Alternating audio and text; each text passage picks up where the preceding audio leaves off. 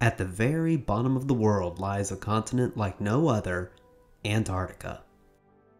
The coldest, driest, and windiest place on Earth, this frozen land is twice the size of Australia and 1.5 times larger than the United States. Wildlife exists in a relatively small variety, but it is there nonetheless. Whales, fish, and marine invertebrates like krill live in the surrounding sea waters, while seals and penguins come ashore at different times of the year to breed. However, there is only one creature that makes its home on land all year long. Believe it or not, this resident is none other than a tiny insect. The Antarctic midge, which is only a little bigger than a flea. I'm Donald, and this is my assistant, Bear. In a harsh climate like that of Antarctica, animals need very special adaptations to survive, and the midge is no exception. So why don't we all just sit back and chill as we learn the story of Antarctica's only insect. The Antarctic midge was first discovered during the Belgian Antarctic expedition of the late 1890s.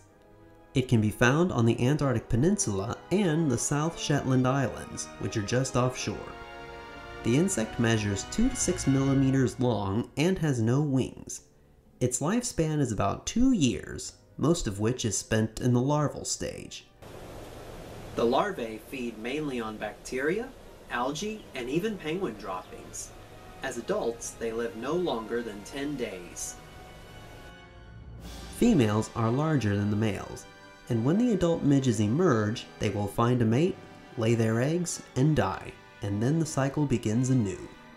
Astonishingly, they have no predators or parasites that we know of. Through all stages of its life, the midge has adapted to the Antarctic climate in amazing ways. Not only can it survive in freezing temperatures, it actually requires them.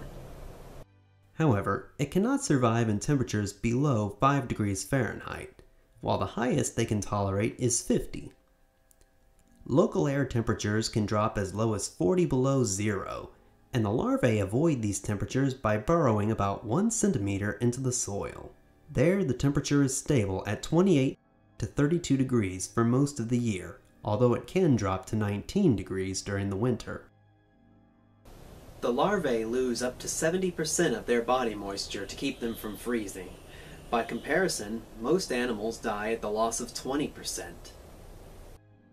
Furthermore, Antarctic midges accumulate several compounds in their blood, including glucose, erythritol, and trehalose, as well as heat shock proteins to aid in their tolerance to the cold.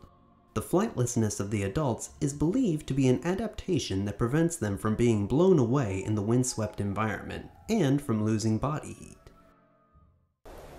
I'll bet many of you were surprised to learn that there was an insect in Antarctica. I know I was. The existence of this tiny creature in such a demanding habitat is further proof that there is more about the wild world to discover every day. Never stop exploring. Thanks for watching, and we'll see you on our next adventure.